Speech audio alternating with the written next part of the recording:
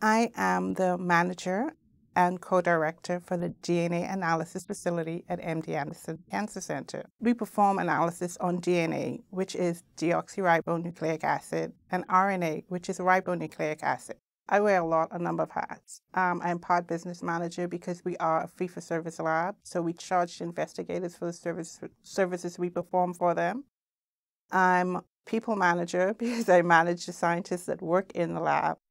And I'm scientist. A major part of my job is actually knowing what new technology is on the market, investigating that technology, determining if that's something that we need to bring into MD Anderson.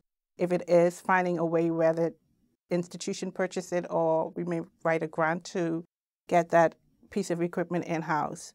Then making that production scale, placing it in the lab and working out the protocol so we have a production scale use of this instrument.